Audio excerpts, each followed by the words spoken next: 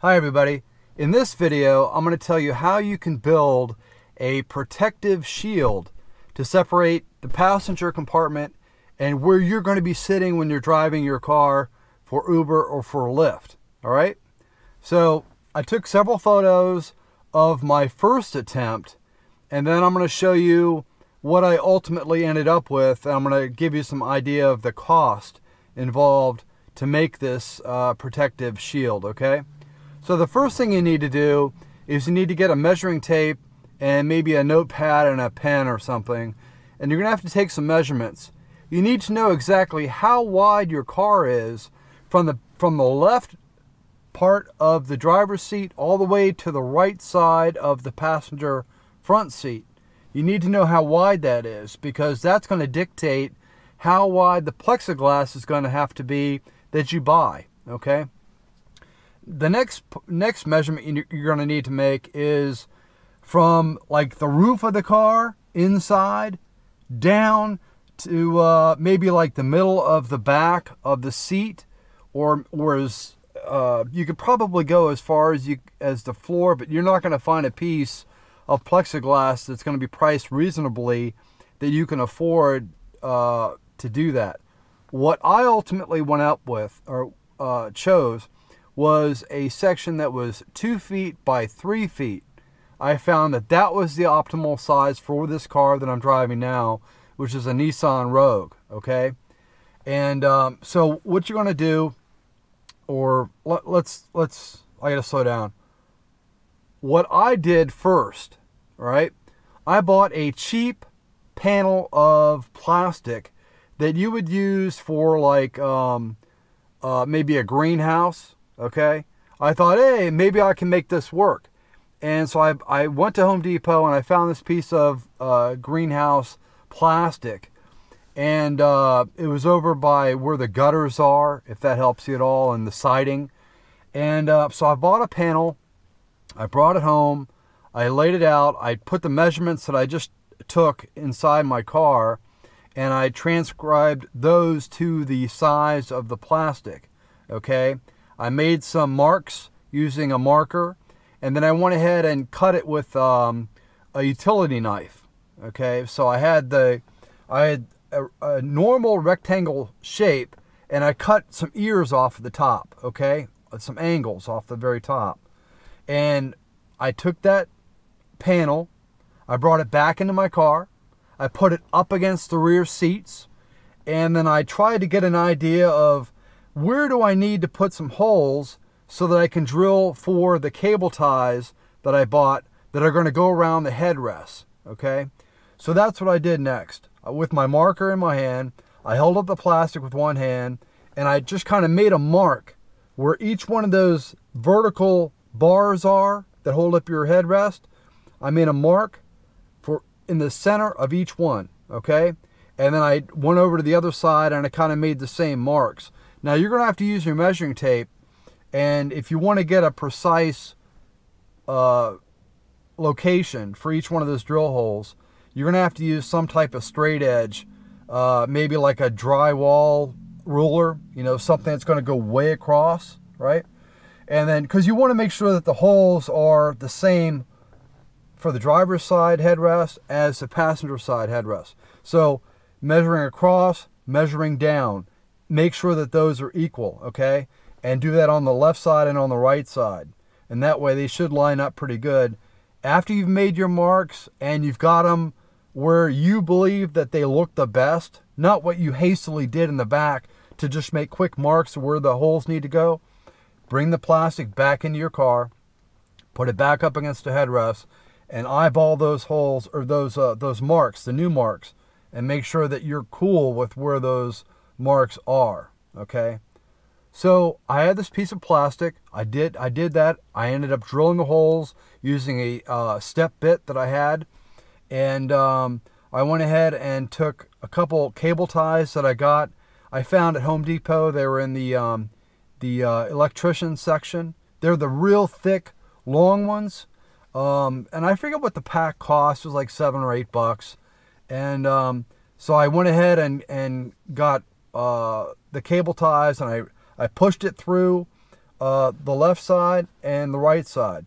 Now I'm holding the plastic up in the back of my car up against the headrest, okay? And then all I did is I held it in place. I reached through around this pillar here, and I went ahead and attached the zip so that it went in, male went into female, and then I could start to pull the zip tie. I did that on both sides. I just got it loose, and then I went ahead and snugged up each side. And I'm like, all right, cool, this is gonna work for me. Now this is a cheap alternative to an expensive shield that you would find on like eBay for 160 bucks or 200 bucks. If you get on there and look around, there's some folks that are selling those, and they're pretty costly, and I was gonna spend that. And I think all I had in this plastic was like 30 bucks. Maybe even less than that. I forget how much it cost. This was my first attempt, okay? I'm telling you this so that you don't make this mistake, all right? That's the purpose of this, all right? So I have the plastic in the car, and I'm like, all right, cool, let's go test it out. I'm ready to go. So I turn my app on, and I go through the security check thing, you know, where they make sure that you're wearing your mask thing, you know, make sure that you're ready to drive. So I put that on, and I'm down the road, and I get my first ride with this plastic panel in, right? So I go pick up the guy, and he gets in. He was an older guy, and he was okay, you know, we didn't have a problem. But the problem that I was experiencing was that as I was, you know, driving in pretty heavy traffic, and I'm trying to look around, trying to look back to see, you know, where the other cars are in this lane and maybe over on this side, I couldn't see through the damn plastic. Now this is not a clear, it's clear, but it's got ribs in it, okay? And you're going to see that in these photos that I'm going to put in the video. But I couldn't see because it kind of obstructed the view. So I got this guy, and I got to get him to where he needs to be. And I'm scared, man. I'm worried that I'm going to end up hitting somebody because I can't see through this freaking panel, right? I made it to his destination, got him out of the car. I could tell that he wasn't like going, oh, this was a great ride. Oh, fantastic, you know. I could tell he was kind of like nonplussed, that he couldn't see through the damn plastic. If you're a passenger back there, you can't see through this material. It's really difficult to do that. And that was the problem that I was experiencing, okay? So I'm just telling you this because if you think you can cut corners and get this other piece of panel, this clear panel, and make it work for you, don't do it. Just don't do it, all right? You're not going to like the results, and you're going to end up spending another 40 bucks to get the right piece of plastic, all right? Now, let me tell you what I did after I pulled that down, okay? I got home, I used my nippers, and I cut the cable ties, and I pulled that piece of plastic out, and I was like, you know, I was dumb to even consider this. I don't know why I tried it. I know better, you know? So I was beating myself up a little bit. I took it and I put that panel in the garage because I had to be able to see to get back on the road, right? So I go to Home Depot and I'm walking around, and in the very back part of the store, they had clear plexiglass. Now this stuff isn't really thick. It's like maybe 1/8 of an inch. But I thought, you know, that's probably all I need. You know, if somebody wants to break through it and, you know, stab me or something, or try to get at me some way, they're going to be able to do it. But I need a couple seconds to respond, right? So if somebody was getting violent in the back, I need to be able to get the hell out of the car and get away from them. You know what I'm saying? Or maybe trick them into getting out of the car, and then I would haul ass in the car. There's a lot of scenarios that run through your mind if something goes bad. But anyway, so back to my story. I'm at Home Depot. I'm in the very back part of the store. I found the plexiglass. I remembered, because I took my measurements, I needed 2 feet, 2 feet vertically, and then at least 3 feet horizontally, lengthwise, right? So I found a piece of plastic. It was like 30 bucks. I'm like, all right, cool. I already had the cable ties. I already had my step bit that I needed at home. So I got the plastic and I brought it home. And it's got a protective sheeting on both sides of the plastic, okay, to keep it nice. And now with this plastic, you're going to have to score it. Remember how I told you when you're looking at it, it's like a rectangular piece of plastic, and you've got to cut some ears off of it so that when you put it up in your car against the headrest, it will sit close to the roof. You're not going to get it perfect. Don't try to get it perfect. Just try to get it so that it's decent. And so you're going to have to put some tape down on the plastic where you're going to make some scribe marks with a utility knife. And you're going to have to use a ruler. Hold the ruler up against where you're making your mark for the ears. Okay, this is going to be on the top right and the top left. And so you're going to hold a ruler up against it, and you're going to have a piece of tape on the plexiglass first, the ruler, your knife, and scribe, scribe, scribe, scribe, scribe, okay? And make sure that you're going through the tape and you're actually penetrating into the plastic, okay? Because the next step is really important. The next step, you're going to take like a 2x4 or maybe a piece of plywood or something, and you're going to have to support both sides of that plastic right at that break point, okay? Because what you want to do, in order to get like a clean break right there, you're going to have to put something against both sides of that plastic and then either apply a lot of pressure, downward pressure, to break it, or you're going to have to use a tool to snap it, okay? Now, many years ago, I studied stained glass, and so I still had some of my tools from when I was doing stained glass art. So I had this one pair of pliers that had like this really wide, it was like a 4-inch tong on it, and it was 4 inches on both sides. So I basically put that up against the plastic and just broke it, and it worked out perfect. I have a straight edge on one side. The other edge, I wasn't very fortunate, so it's not like it's perfect. It's kind of jaggedy, but it's fine. It's fine. I'm not, I don't care, I have it done. So now I've got the ears on the plastic, and I went ahead and did the same thing with measuring the location for the holes, and press it up against the headrest. I made sure that I got it up as far as I can, because now I can go up higher because I got the ears cut off on it, okay? So I'm holding it up, pressing it up with one hand, a couple light marks with a marker, and I'm like, okay, this looks good. I do the same on the other side.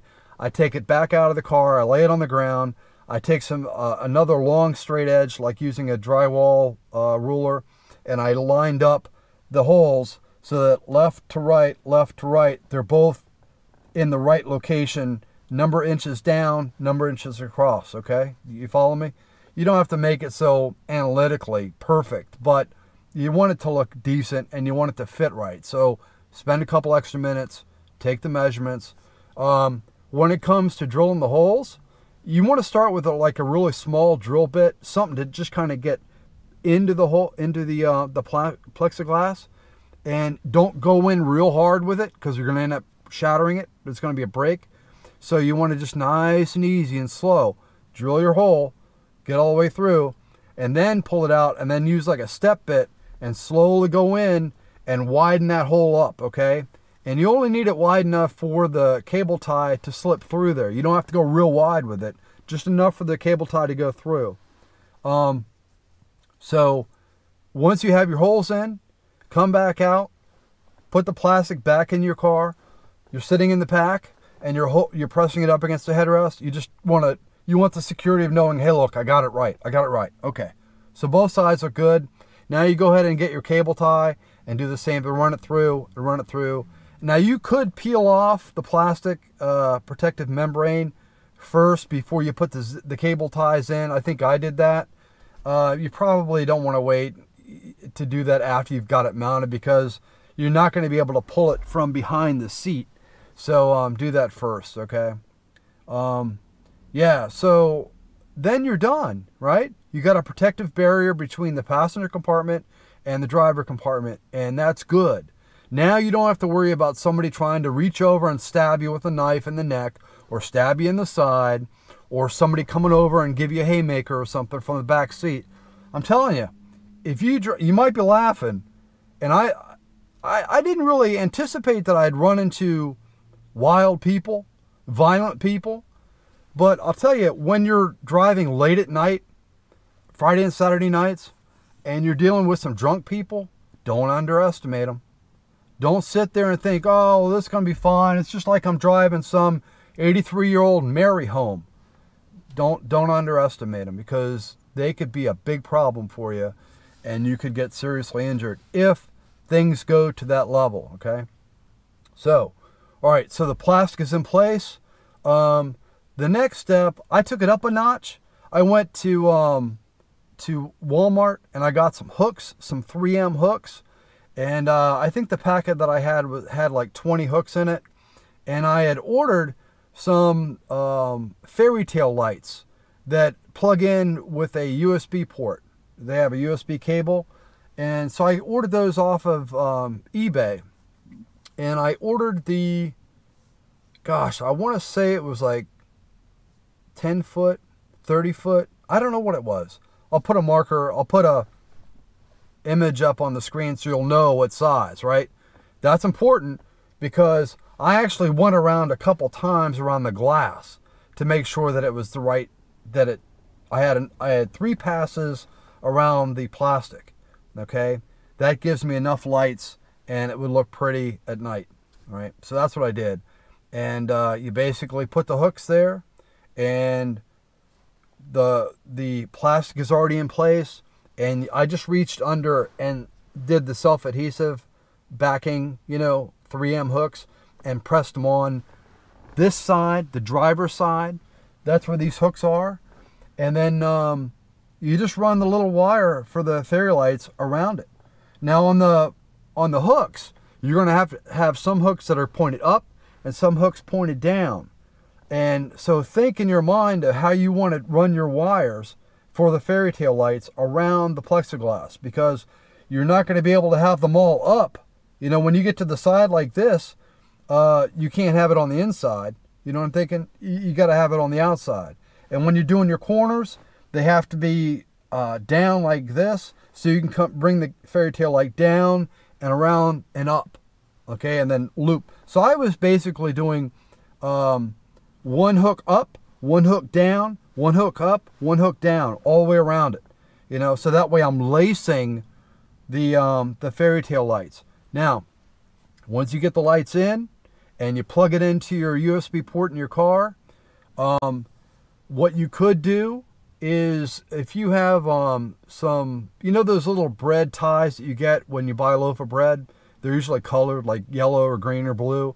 If you have a bunch of those, get some scissors and strip off the blue and the yellow color protective sheathing on those, and just get the bare wire. And then you can cut little sections that are about maybe, about an inch, okay?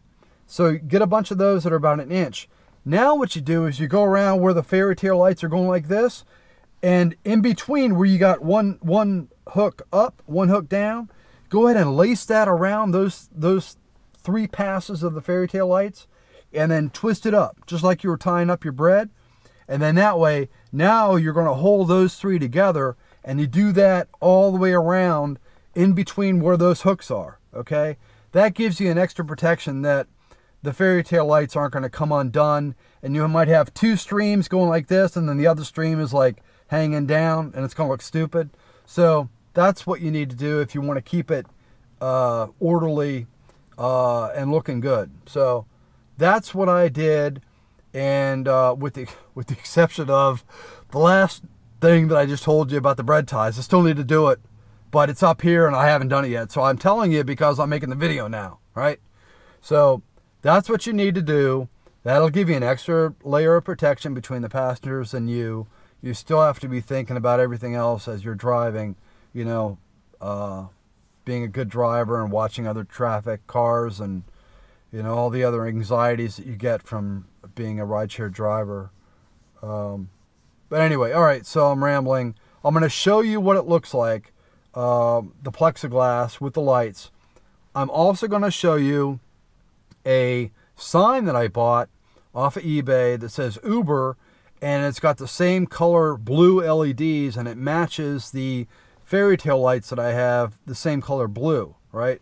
So it looks pretty good. So I got this blue sign in front that says Uber, And then I got the blue fairy tale lights in the back, and I hear nothing but positive comments from my passengers. Everybody loves them. They think it's great.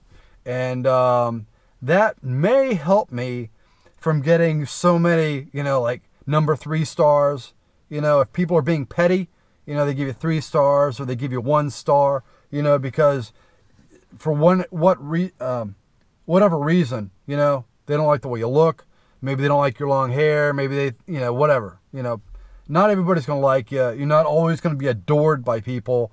So you try to do things that you think will increase the likelihood that you're going to get a 5-star rating, right? I don't play any music when I'm driving on the road. I prefer to hear just the sound of the road. I think I told you in another video. God, I'm rambling again. Sorry.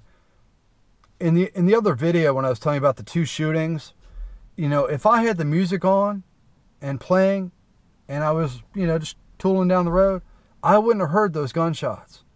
And if the car that was shooting was closer to me, I wouldn't have heard it. And, if my car got shot up or I got hit, it could have been a real problem. Not to make you paranoid, right? But I got the shield in. I'm actually trying to go up another notch. And this is going to frighten some of you, and it shouldn't frighten you. But I'm actually looking at a bulletproof vest. It's, there are moments when you're driving late at night in an urban area, inner city area, where you want that extra layer of protection, just in case. And I'm not talking about all your passengers are going to make you, scared. I'm just saying that, if something happens and you drop off the guy or the gal and you're headed out of their community and somebody cuts you off and dudes jump out, summertime's coming, and there's going to be a lot more people out on the street late at night, and, because the temperature's going to get warmer, and you just don't know, you just don't know. So I'm looking at some ballistic armor vests, and in particular, I'm looking at something that'll give me a chest protection here, a panel, and panels on the left side, the right side, and also in the back. And if I can't afford that or find a good lightweight option for a vest, what I might do is try to find something that I can put behind my seat, behind me, in front of my seat, okay? Just in the off chance I get that 1 out of 10 million passengers who pulls a gun on me and shoots through the back of the seat. You don't expect it, but you don't know. You just don't know what you're going to experience out there on the road. So I don't want to scare you. Everybody that's been watching, I bet you, if there's 1,000 people watching this video, I bet you 998 are going to be saying, "Oh, screw that, man. I'm not doing any rideshare. I'm not going to get out there in that mess." That might be the right choice for you. I don't know. I'm doing it because I have to do it until something else opens up for me, and then I can, go back and get a normal job type of thing. But this is fine. You're just trying to be careful. And again, I'm rambling, so forgive me. I'm going to end it now. Let me show you the sign in the front. Let me show you the back, the plexiglass lit up, and so you can get an idea what you can expect and see if it's right for you. And if it's right for you, then do it. Make it happen. Good luck. I'll try to hit you up with another video soon. I got a couple stories coming, but I don't want to tell you about them now. I got to think them through because they're going to be a little bit different, because the people in them were very odd characters, and I'm not sure if I want to tell these stories or how to do it so that it's worthy of your time. Does that make sense? So anyway, take good care of yourself, and hopefully I'll see you in the next video, and we'll talk to you later. All right, bye. Here is the blue Uber sign that I picked up on eBay. On the left side, it's got a suction cup, and on the right side, it's got a suction cup. And I basically found a location right in the center of the dash, and I mounted it there. And then I went ahead and ran the wire into the cigarette lighter. So there's a little switch on the top of the cigarette lighter, and I press a button, it comes on, and I press a button, and it goes off. And so that's what I got, and it looks pretty good. Now if we go to the inside of the car, I'm going to show you how the lights look. And now, as you can see, it's pretty good, all right? And let me get in here. Ugh. This is where I put the cable tie. And if you see how I did it, see you got the vertical bar here and then the vertical bar there. I just tried to get it close. And when you tighten up the zip ties, it's going to shift the whole plastic. So the whole plastic is going to move left and right. So just try to get it so that it's looking good for you. And these zip ties are, I'm probably guessing about 3/8 of an inch. They're not quite 1/2 inch. So it's probably about 3/8 of an inch. And remember I told you on the corner, when I was making the corner, I broke it here because I didn't really support both sides. So it kind of screwed me up a little bit, but it's fine. You know, it's fine. I'm not going to worry about it. These are the hooks. And like I said, you've got to reverse them. Like I said, if I had those little bread wires, little 1-inch pieces of wire, I could put one like right around here and right around here and all the way down and around, and then that would help pull these together and it would look more uniform. So that's what I need to do next, and I haven't done that, but I will. And but you can see it goes up pretty good. I got it pretty close to the ceiling. It's not perfect, you know, going across, but again, the measurements of this is 2 feet by 4 feet, and yeah, I think it works out all right. You know, it looks really good at night. And oh, the other thing is about these hooks, make sure you get the clear plastic ones, so that way, you know, you don't have like clear plastic and then a white hook. That would just look terrible. So you want to try to make it look pretty decent. And anyway, I hope that works for you. I hope this video helps you. I hope it keeps you safe. And if it works, then great, do it. But like I said, you know, you got to do something to keep the crazy people from getting at you, and this is the best way to do it.